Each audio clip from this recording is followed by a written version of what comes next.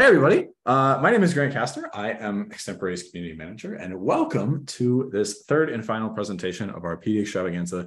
Today, this Monday, communicative language teaching and extempore, what, why, and how. Again, this is part of our 2023 PD Extravaganza, and I'm really looking forward to talking with you all about communicative language teaching and extempore today. So let's get into it. We're going to start today with basic introduction and some session objectives of what we're going to be doing. First, our PD Extravaganza, if you don't know already, if you're here, you probably know a pretty good deal about it. We have all sorts of workshops and sessions coming up this week. They're all going to be recorded, so you can watch them whenever. We encourage you to join during the live times. That way you can get certificates of attendance for potential CEUs. We hope you really enjoy it. There are plenty of sessions on extempore, but also on community language teaching, task-based language teaching, rubrics, reflections, a whole slate of things related to world language teaching. We hope you enjoy it and we'll attend other sessions later this week. What we're going to look at today, a little bit about my background. I'm a former Chinese language teacher and now work with extempore, doing a lot of things like giving sessions on high quality world language teaching. And yeah, let's keep going. So first, we're going to talk about what is communicative language teaching.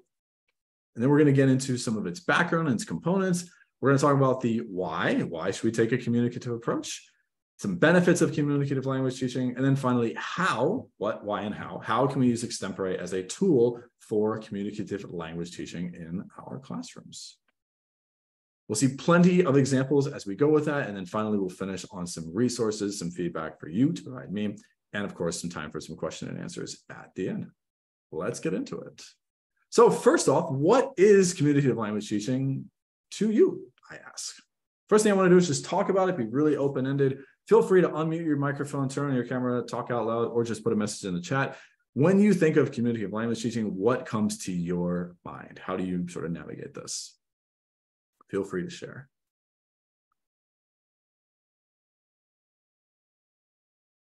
Okay, I'll start. I think communicative language is just based on what we do in school, that the students are able to communicate with somebody other than their teacher. So for me, if you guys know me already, one of the things I always talk about is tasks. Yeah, Dora mentioned tasks. There's so many different tasks. How can we use task in the language classroom? All about tasks. Hey, George is here.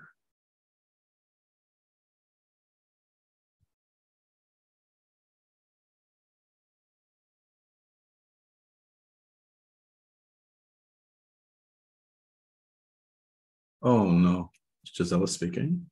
Hold on, maybe it's my microphone. Oh my gosh, I was not able to hear. Hold on. Can somebody speak? Yes. Hi, Grant. Hello. Yes, good, good. Thank you. Good. Oh my gosh. Okay, Gisela, would you like to share? You better call AI. Call for AI right now. Oh my gosh. Jeez. Gisela, would you like to share? Again, for me. No, it's okay. That's okay. Yeah, Callie, thank you. Having a purpose to communicate. Yeah, we're going to talk a lot about purpose today with our language. I may. What else do we think of when we talk about communicative language teaching? What do we think of?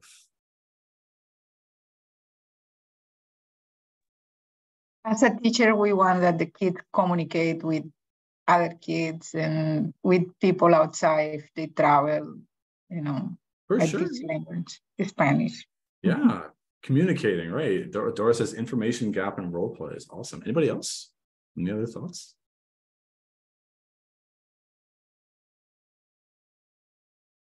Okay, let's keep going. So let's talk about what's these sort of experts say on communicative language teaching. Sandra Savignon, way back from 1987, was one of the biggest proponents of communicative language teaching. And she, in her this sort of main sort of opus she had on communicative language teaching, talked about 5 key components, which each just correspond to a different facet of the language learning process. And when she went to define communicative language teaching, a lot of it relates to communicative competence, right? How competent are we? How good are we at communicating in the target language, right? So that's where we need to lead our students. let's look at these 5 components that she mentions. The first one is language arts. Now, a bit ironic because we talk about using it for communication and not emphasizing grammar and all of those things so much. But at the end of the day, languages, yes, they have rules of usage, and we should explain how the language functions. We can teach grammar within moderation, obviously, but it's important that our students know when they go to produce the language or interpret the language, there are rules behind how the language works. Secondly, using language for a purpose. We saw Callie mention that in the chat. Use the language for a real and immediate communicative purpose. What do we need the language for? What can we do with the target language that we're learning? These last few I really like. The one is my language is me, right? As we go to learn the language, as students get more and more, I guess, sort of closer to it, they build a sort of a relationship with it. We have to give our learners respect for learners as they use the second language for self-expression, because eventually we'll want to do things with the language that are unique to our own needs, right? I want to learn Japanese so I can read manga and watch anime. I want to learn, I don't know, Chinese so I can communicate about Chinese history or whatever that might be. What are the sort of special needs and unique interests that our students are going to want with that language? Continuing, you be, I'll be. You're all very familiar with this, role playing, which you call a natural component of language learning. And then finally, number 5, beyond the classroom. For our students, we want our students to eventually use this language to communicate outside of the classroom. How do our communicative goals, how do our classroom lessons reflect and relate to getting our students to eventually use the language outside of the classroom? So I want you to think now, when you see these sort of 5 components that Sauvignon mentions related to CLT, which one for you resonates the most? And what about for your current students? Which one do you think they would say is the most important for them? You can share in the chat, you can share out loud, whatever you want to do.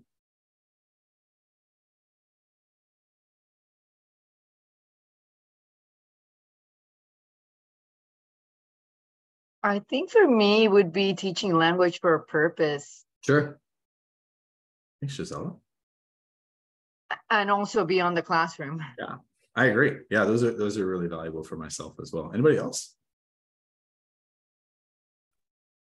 Well, since Odilia took what number is that? The one from the purpose. I think I'm gonna hint on number 4. Yeah. Because with what I teach, students don't really have the opportunity of practicing outside the classroom. It's true now we have possibility of practicing online. So it's very important to give them the opportunity to use the language inside the classroom, because beyond the classroom, I can't really control that. Yeah, absolutely. Thank you, Dora. Yeah, I like a lot of these responses in the chat too. Number 2, I think, is really important for students. I think a lot of us are seeing that. Where's the purpose? You know, you have the age-old question for school. Why are we doing this? What's the point of this, right? We hear that all the time. Well, we can give them a direct answer to that question with what we do in the classroom. Number 5 is really great, you know, using the language beyond the classroom. When we can relate it to students' interests, it's really helpful. Jeannie says, my language is me. Spanish-speaking students want to know why they need to learn language beyond the requirement, right? We're gonna look at that more too. Oftentimes it's just a graduation requirement, but we want more of that. Oh, these are great responses. Thank you all for sharing. This is great. All right, let's keep going. One other quote that I really liked from Sauvignon is this specifically. I'm going to read it because I think it's powerful when we hear the whole thing. What matters with community language teaching is the teacher's understanding of what language learning is and how it happens. The basic principle is that learners should engage with text, comprehensible input, and meaning through the process of use and discovery. We know that. Finally, CLT does not exclude a focus on metalinguistic awareness or knowledge of rules of syntax, discourse, or social appropriateness. We can teach grammar. We can teach all of these things that, you know, just within moderation, right? Focus on form can be a familiar and welcome component in a learning environment that provides rich opportunity for focus and on meaning, but focus on form cannot replace practice in communication, right? My own emphasis added is there. It's all about what we're doing, using the language to communicate, right? We can teach form, we can teach grammatical rules, but that can't be the main focus of what we're doing in the classroom. Let's keep going. All right, why? Why then? So we talked about the what, now the why. Why should we take a communicative approach? What do you all think? Again, please share. And then I'll share my own reasons coming up. Why should we take a communicative approach in our classrooms? What's the point? Why are we doing this? Students want to communicate. Who was that? I don't see your name coming up. Jason. Jason, thank you. Yeah, The students want to invisible man. communicate. Yes, thankfully, my next slide literally will say exactly that. Students want to communicate. More things. Any others? Students want to have, oops. No, go ahead. Thank you. Students want to have the opportunity of using the language in a spontaneous way. Yeah, using language spontaneously. Yeah, you don't go around with notes. It has to be spontaneous. Studying rules of grammar and memorizing long lists of vocabulary is boring. No. It's boring. No. And I'm a grammar geek. Trust me. It doesn't lead to communicative capabilities. Right. Yeah, thank you, Martha. I think a lot of us, myself included, I love grammar, right? When I get to learn about grammar, I'm like, this is so cool. It's how the language works. Unfortunately, our students don't really care. Most of them really couldn't care, which, is a downside for us, but we have to adapt to that, right? We can have our little grammar nerd moments every, for 10 minutes, maybe once a week in class when we're sharing something, but we need to help them communicate, right? And that's what's interesting to them, is when they can use the language to do something. One more things in the chat. What do we got? Communication. They seem more interested and can apply to real life situations. The end goal is empower our students to be able to communicate in real life. I think we see a theme here. Communicate, right? That is what we want students to do. And would you look at that? Before we get to this, sorry, I want to add, obviously you're attending this presentation here on Communicative Language Teaching. There is a ton that people have said on Communicative Language Teaching. There are books and articles and books and books and books on Communicative Language Teaching. Today, we are really just scratching the surface. So please check out all of the other sources that are around. There is much more to this than just this. So that's why I preface this with these resources. But yes, right, we'll stick with three main reasons. The first one, what is the purpose of language? Why do students sign up for our courses? They don't sign up for a graduation requirement, though some of them might. They want to communicate in the target language, even though they might be hesitant, right? People sign up for, Spanish, for Japanese, for German, whatever it might be. They are excited to be able to communicate, to be able to understand target text in that language, right? That's why they sign up. Jason mentioned this right away. They want to communicate. That's why if for second language, for non-native speakers, for like me, I took my language because I wanted to communicate, right? That's why we do it. That's why we use language to communicate. Do we want our students coming into class ready to conjugate verbs and do grammar? Do we want them ready to come into class to use the actual language? That's the purpose behind it. Yes, a little bit of grammar practice can help, but what is our main focus, right? So with each of these three reasons, I have a couple of examples of how we can sort of make this shift gradually in our classrooms. The first example would be using a communicative task as a summative assessment. What do I mean by that? Here's an example. Based on the weather, your friends' schedules, and what's available in your local area, propose 2 activities with reasons for what you want to do this weekend.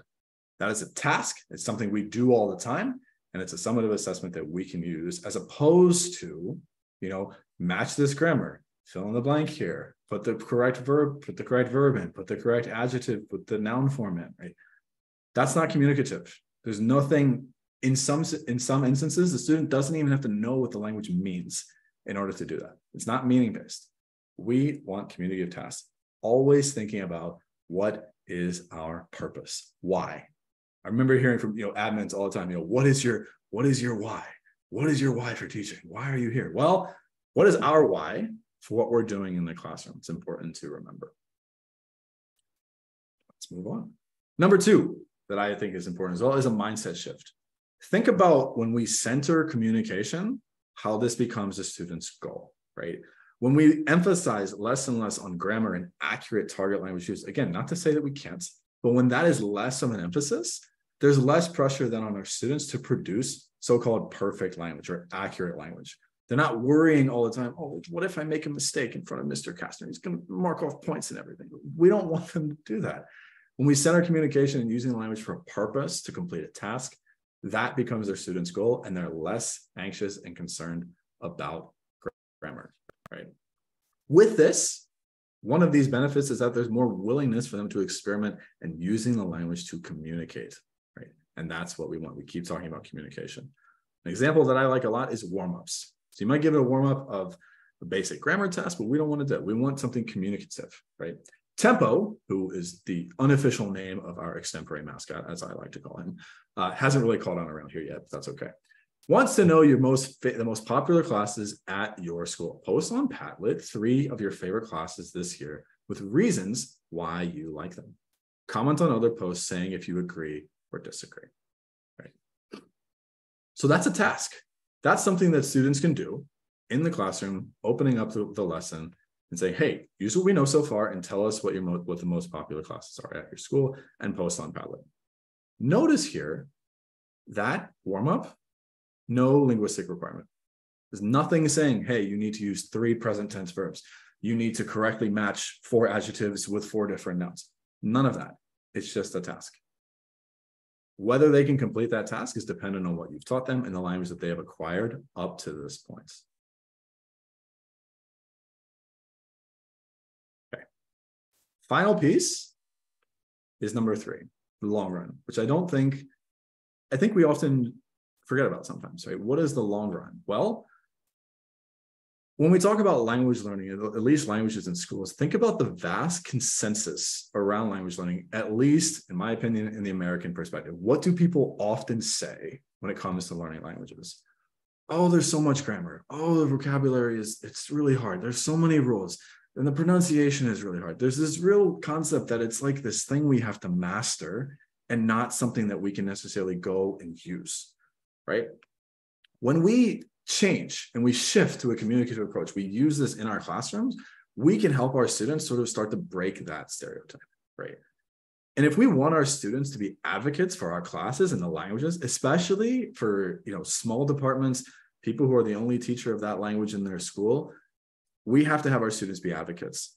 When our classes are enjoyable for them and they can see the purpose behind what they're doing in class, then that long run is evident, right? And they will help grow our programs, and they'll help advocate for our programs and help them grow. So, like I said, consider the effect that a communicative approach has on our students and how our language programs can benefit. Right? Yeah, Callie. I mean, that's really what I'm hitting at here, right? The amount of times, raise your hand in the Zoom chat, or actually, if you've heard somebody say, I took 5 years of Spanish and I can only say such and such. I took 10 years of French and all I can say is bonjour, merci, and oui, right? We hear that all the time, and it's like, that's really bad, right? We should be able to do something. Yeah, I mean, the replies in the chat, it's almost like, I don't want to get upset, but it really hurts on the inside when you hear that. You're like, man, all those years learning the language and that's all you have to say for it. And then they have these I just think incorrect opinions about what language learning is like. And a lot of that goes back to just a poor experience that they had in the classroom.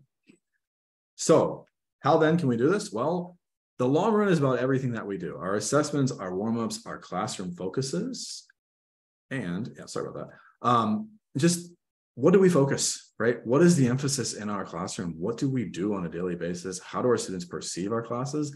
I know often we want to, do things as we like to do them, but we have to consider how it impacts our students and what they think of our classes and how that's impacting our signups, right? Our numbers in the next years and the following years.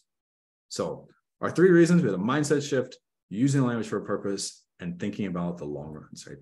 That's the main why. Now we shift to how. What are our initial ideas? What do you guys think? How do we go about shifting to a communicative approach? I gave a few examples already with each of those slides.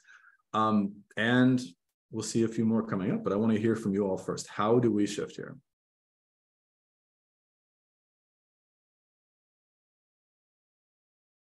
Feel free to share.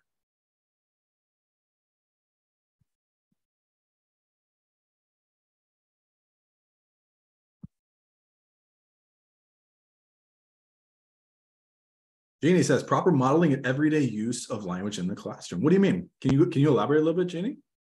Take the first step on trying, of course. Yes, hi. Sure. So one of the things that I do in my classroom, from day one, I really do like to emphasize my style of teaching as being, I'm a very simple teacher. Mm-hmm. Like I will teach you, how to use the language. Like, for example, I will say, hola, buenos dias, and I will say their names like every day. Every day they walk in, and then I'll say, you know, what we're going to be learning today, but it's like the same script, if you will, so that they kind of have an idea of how to greet somebody every day. Yeah. And so my morning classes, it will always be buenos dias. My afternoon classes will always be buenas tardes.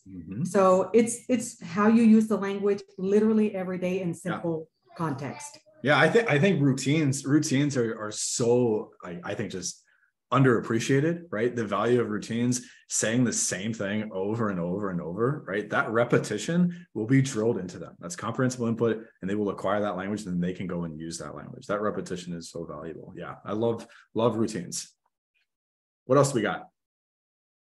I think also part of it is having students understand a little bit about the different levels of proficiency, so that they know kind of like what you're looking for when you're like, okay, you're level 1, you're still a novice. That's why you can't write a whole essay yet. Even though, like someone said earlier in the chat, that their students think they're going to be fluent after 1 year, and then are like, why aren't I yet?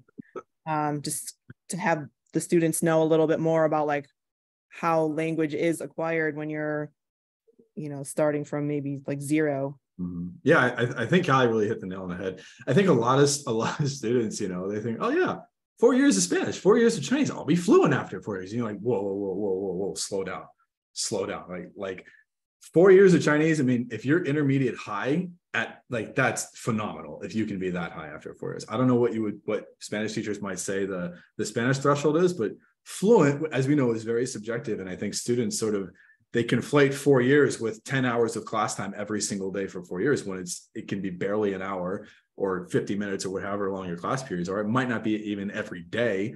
So there's a lot that goes into that. So I really agree with Callie on, getting your students to realize, see the actual ice cream or the pyramid that we've all seen before of this is your level right now, right? If you're a novice, you can do these things. If you're intermediate low, you can do these things. If you're advanced low, you can do these things. Can you do these things? Well, then you're there, or you're not there. Right? I think one of the things that in my school, I haven't put it in the classroom, but one of the things that in my school, we don't really give them a grade.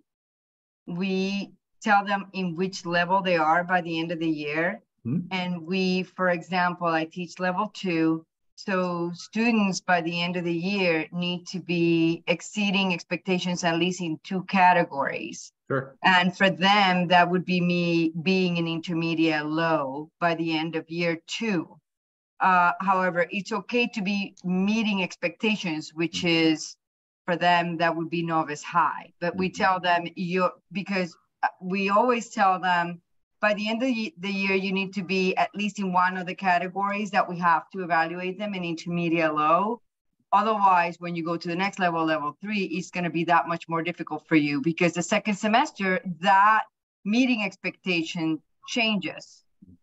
The meeting expectations would be intermediate low in the second semester, with IM1 being exceeding expectations. So basically what I do is I show them, okay, your exceeding expectation was novice high at the end of level 1. This is what your responses would have looked like at exceeding expectation novice high. This is what it looks like for IL, so that they can see the difference between one and the other. Yeah, that's valuable. Thank you, Giselle. I really appreciate that. And a lot of this is just fully revolves around student-centered, right? Getting our students in the center of what we're doing and having them understand what we're doing. Not just we're leading the class every single day saying, okay, this is what we're doing, this is what we're learning. Getting our students to really understand the learning process. I really like the comment by Martha, teaching them about language acquisition versus language learning, right? Oftentimes I would be like teaching my lessons. I remember like, okay, let's take a step back. We're doing this fancy thing called language acquisition right now. You haven't acquired that term just yet. It will take some time. And, and they'll go, oh, I see. They don't know that, right? We're most of us are pretty experienced teachers. We know how this whole thing works. They're kind of just walking in the classroom expecting, snap your fingers. Oh, I can do it, right? Getting them to understand the process can be really, really, really helpful when it comes to just, tapering expectations and getting them to see, look, you're not there yet. We'll get there eventually, but it takes time, right? All right, let's look at how do we do this shift to a communicative approach with some samples on Extempore as well. Thank you for all of your sharing. That's really, really great. I love having it be interactive. All right, number one, 3 questions to ask yourself. There'll be a lot of questions on each side, but 3 main ones to ask yourself, your team, whatever it might be, whoever you are working with. 1, is meaning interpretation a central part of input-based materials? Here's what I mean by that. When you assess interpretive, right, listening or reading, and you do assessments or practice, you force your students to make meaning of the target language. It's really important. Here's what I mean by that. You have shared language follow-up questions, you have ranking, sorting, categorizing, some mediation. We'll see examples of all of these coming up. And then what I like to call strong multiple choice questions, which I'll talk about as well. I mentioned here also this, I dub this the danger zone, right? Where you provide input in the target language, say a sample text, a paragraph, and you have students summarize and answer questions in the target language as well, right? Where you have questions in the target language. I think inherently, the idea, the intention is great. You might say, oh, well, we're doing the whole 90% target language thing. It's all in Spanish, or it's all in French, it's all in German. The problem here is that you're opening the door to students just parroting that language back to you. And the problem is that you have no idea if you know that they know what it means. If you're asking a question in Spanish and they're just pulling something straight from the text or straight from the audio that they heard, then they're just parroting it. They're parroting it back to you. You have no idea if they actually know what they mean, if they know what it means, right? They might, but you don't know that. That's why I advocate these shared language. So the shared language of your class, right? English or whatever that might be, wherever you are, including true or false questions, because then they can't just copy language back, and they actually have to know, hey, if I'm getting asked a question in English based on a text I read in French, they have to know what it means in French. Let's see some examples of what I'm talking about here on Extempore. Hey, look, Extempore. So if you're unfamiliar with Extempore, here are some examples of what you can do about it. It's an assessment platform, all in one: speaking, reading, listening, writing, interpretive, presentational, and interpersonal, all 3 modes, all 4 skills, however you want to assess, however you want to practice. This is what I mean by strong multiple choice questions. I talked about this with Callie, who's one of our ambassadors, quite a bit. But I really, really like this. I think it's really valuable, right? You have a reading in the target language. This was from when ACTFL was in Boston. I pulled a text straight from Wikipedia, sampled question here. But then the question for this, you have the reading, the student does the reading. The question is, which question cannot be answered based on the text? So in order to answer this question, the student has to answer 5 questions. That's all in one sort of extempore question prompt, right? That's a high quality, because if you can tell me, oh, the population of Boston, that's in here. Boston's the most popular landmark, that's in here. Does Boston have commuters? That's in here. That's a lot of interpretive skill, a lot. So that's one example of how you can do this. Another one that I really like is something called mediation. This is all input-based. The student has to be able to deduce meaning from what they're seeing. A friend of yours saw this sign and wants to know what's being offered. Mediation is where I'm here and I'm a speaker of the target language, and I'm helping Bob, who is not a speaker of the target language, and Bob sees this sign. He says, hey, Grant, help me out. Well, I have to mediate. I have to step in and interpret the target language and then put it in a language that he understands. In this case, English. Right? So I have to look at this sign, say what it means in English, and then that's my interpretation. That's high quality interpretive practice and assessment. And this is timed here. It's one thing as well you can do on Extempore. So those are some input examples. Let's look at a couple more. More meaning-based assessments in practice. I like to call this odd one out. For a multiple choice question, you can add audio files, right? So the student has to listen to the 4 clips and decide which one does not fit in the group. You can't pick the right one if you don't know what they mean, right? You have to be able to deduce and tell me what they mean. Then you can prove to me, hey, yeah, I got this right. I know what these all mean. My interpretive skills are high. Likewise, you can also do one with images here. So I have an audio file of a target language describing one of these places. And then you say, oh, it's this one, this one, this one, or this one. I can't get that right if I don't know what is being said in that picture and then matching that in my head, or what's being said in the audio file, excuse me, and then matching that to what is on the in the choices. Lots of chats coming in here to make sure I'm not missing anything. Oh yes, Gisela, great, awesome. Yeah, Callie is a great ambassador for us. What did she say? They were like, wow, I just have to keep going back and reading because I'm looking for what's in there, and boom, exactly, that's what you want. Super simple. Question number 2 for everybody. For output, are students producing language on their own, not parroting, given appropriate scaffolding, perhaps, to complete a task, right? I know I keep mentioning this whole not parroting thing, but it's really, really an issue, right? We want students to produce language that they know on their own, by themselves, right? When they do this, there is a reason and a context for why students are producing the language. They have a purpose. Mr. Kastner, why are we doing this today? Well, you know exactly why. We want to talk about the weekend. We want to talk about our favorite foods, right? I mentioned this though, right? When we add an extra purpose, oftentimes we talk about can-do statements. I can talk about my favorite hobbies. I can order something off of a menu. I can do this and that. Way back, a PD that I attended a long while ago talked about this lesson plan idea. And instead of just having a can-do, you have a reason, a so, right? Talk about your favorite hobbies so your friends can decide what to do at the party. Talk about your favorite classes so somebody can decide what to pick for next year, right? There's always a reason. There's more context to what you're actually doing in the classroom. Another strategy, as we'll see, scaffold everything when it comes to speaking and writing. Just give them the scaffolds. If you want them to say something, give it to them, right? Let them repeat it. Let them read it out loud. That's the target language that we want them to say, right? And assuming, this is the big assumption, that they have acquired that language already via inputs, we give them those scaffolds and then they can produce the language to complete tasks that we want. And then slowly but surely, wean them off of those scaffolds, and then they can start to do things on their own.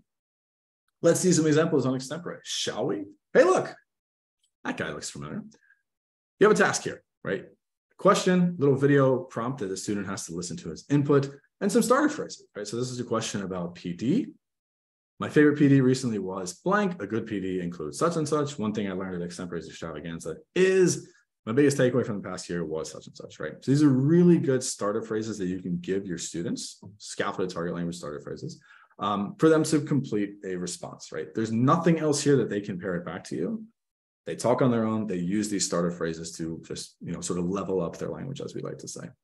Likewise, not spoken here, but written, a timed message reply with some scaffolds. You give them the text in the target language that they can respond to, and you give them some starter sentences that they can use to respond as well.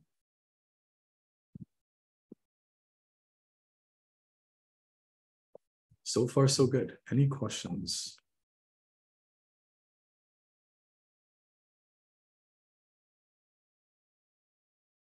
Okay.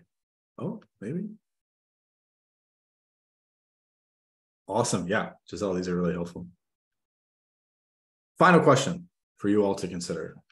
Number 3, is there an emphasis on connecting the language to the real world? We've talked about this a lot. Communication, we want real world tasks. Think about the 5 C's. Think about the stories that you tell. Think about authentic resources. Think about real world tasks. That's what we want. Apply the language to the students' lives. Go from small tasks, lowercase t, to big tasks. And then obviously focusing on high frequency vocabulary. Some more questions to think of as you are preparing things when you're looking at different units. What's a relevant target task for this language? What smaller tasks would help lead students to complete the bigger tasks, the target tasks? How can students embrace the my language is me concept? I think that's pretty helpful as well. And then finally, are there opportunities to use the target language beyond the classroom, right? So one that I'm going to show you coming up is the post-grad life unit, which I only got to teach a few times, but I really enjoyed, because students who are in high school and college, many students that we teach, all they hear about is, oh, what are you doing after school? What are you doing after graduation? Where are you going? Like, that's always going to be relevant for them, right?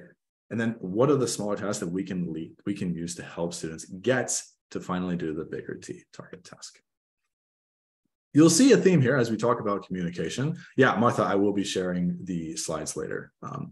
The theme of communication is, what are we doing with the language? Not what are we learning about the language, what, double object pronouns or noun and adjective agreement. What are we doing with this language? Always thinking about that.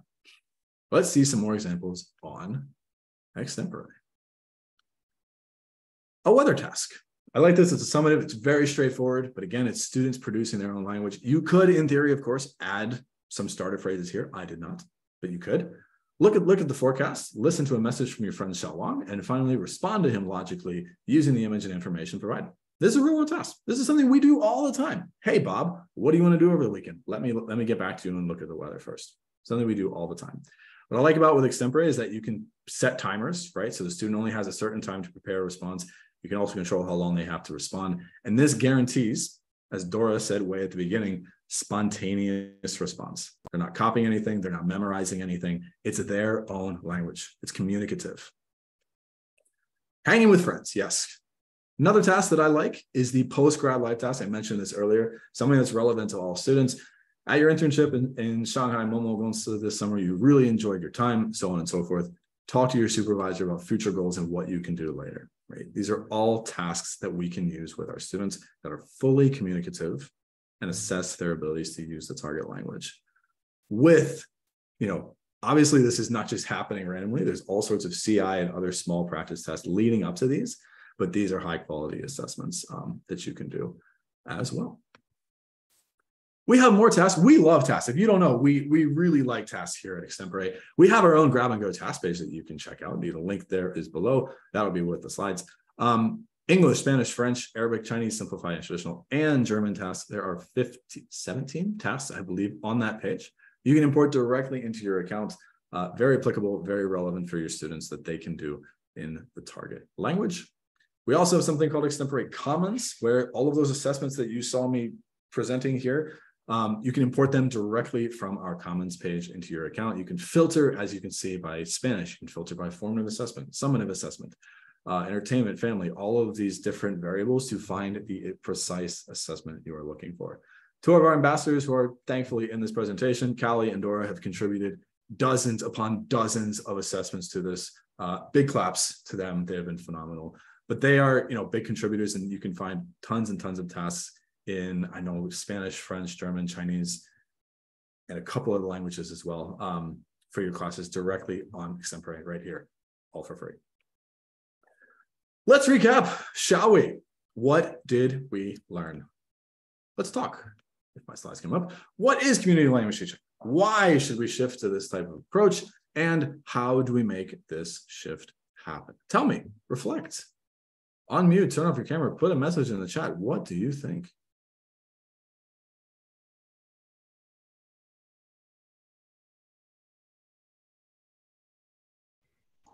I think the biggest reason is because it's going to be more practical and they're going to use it more often because it's things that are relevant to them, things they do every day. So if we can just get them weaned off of the English into the target language, yay, you did it. Yes. And they can do it again and again and again. So that's probably the biggest plus of doing that, because I have a lot of students that have said, oh, I need to remember this. And I'm like, yeah, that's the idea. You have to remember things because you're going to use them over and over again. Absolutely. Thanks, Melanie. You're welcome. Others, please feel free to share. May says, make the language part of the real world, as John Dewey said himself, to bring the learning to life. Did not expect to see John Dewey's name today, but great. That's awesome. Keeping the questions you shared with us constant in our minds. What are we doing with the language? Yes, Sophia, right? As your principal walks into your room, what are you doing today? Right? What are you doing in class today? We're helping people plan for the weekend. We're picking out the best classes at our school. Yeah, we want them to be able to use it in the real world. Any other thoughts? How do we make this shift happen?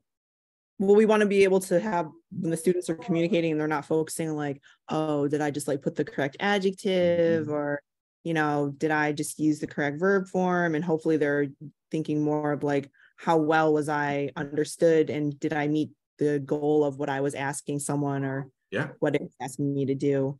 And so, by using things like comprehensible input, like you mentioned, and making the small tasks to the big task, when you get to the assessment, hopefully it feels familiar and they're not I never answered a type of question like this before, whereas they're actually hey, we did something like this 2 days ago. And you're well, yeah, that was all practice for this. Yeah, the little T task should be practice for the big task, right? It should all be very familiar with that with them by the end of that lesson and the end of that unit, really, when you go to assess. Yeah, these are great reasons. I think, oh, Kelly just slipped my mind. Yeah, giving them purpose, right? De-emphasizing the need for grammar and proper, language. I don't, again, to reiterate, it's not that you can't, and it's not that you shouldn't. It's just that there are sort of downsides when you emphasize it too much and it becomes way too much of a central feature, right? You can definitely teach conjugation. You can definitely teach proper, noun and adjective agreement. It's just a matter of what we emphasize and how we, how we go about doing this in our classes. Jason says CLT is learning about one another, other cultures and content, constant flow of messages, information, opinions, plans, gossip even. Absolutely, right? Spill the tea. Use a target language and tell me what's going on, my friends. It's great, right? Because they're using the target language. If it doesn't matter to me, like if you're using it, you're doing something with it, I've done something right, right? But we can't do that unless we use this communicative approach. All right, last thing, May says it's important to help students work together to speak the language and then help them through assignments to connect to the new generation world. Yeah, these are great. Okay. Yes, hey, there's this thing called Extempore if you haven't seen so far, and it's very much related and tied to communicative language teaching. What can you do with it? As I mentioned, all-in-one practice and assessment platform, all 4 skills, all 3 modes, all in one place. You can do spontaneous responses with timers. I didn't get into that a whole lot today. I mentioned it briefly, but when you add those timers, you guarantee a spontaneous, hopefully communicative response from your students, which is really valuable. We have our task database as well as more in the Commons library, which I showed earlier. There are also benefits not just to you, but to your students as well, which I think a lot of our users can attest. You can build confidence and comfort, right? When you do responses, especially audio responses on your own in the privacy of your own home or wherever you want to speak, nobody's judging you, right? And you are slowly building their confidence to use the target language and complete tasks. Like I said, use the language. If that's not clear today, well, hopefully it is. Thank you all so much for attending. That is all I have for the rest of the day. We have tons of resources on YouTube, Facebook, and whatever else they're calling that bird logo, which I put that like a week ago, and now it's irrelevant. At Extempore app, you can find us there. You can also join our Facebook group run by the lovely Callie Rump in here. And we have a bunch of teacher testimonials. If you're curious about why you should use Extempore, well, let the teachers tell it for you on our YouTube channel. You can go there. There are teacher features, quite a few already. With more to come. Hear it from them, don't hear it from me. And you can hopefully learn all about what we do at Extempore. Again, thank you all so much for coming. Sandra Savignon, 1987. And of course, our feedback form. Please take the time to fill out the feedback form if you can. I will put the link in the chat, and you can go from there or scan the QR code directly. ED feedback. Thank you, Thomas. Yeah, Thomas just shared the slides. Appreciate it. Any questions? Oh, thank you all so much. I believe I posted the slides. Yeah. Thank you, Thomas, for sharing the slides. They should be right there. I'll add them to Sketch very shortly. They'll be there, and you can find them there again. Thank you, everyone, so much for attending. I really appreciate it. Happy to answer any questions that you might have.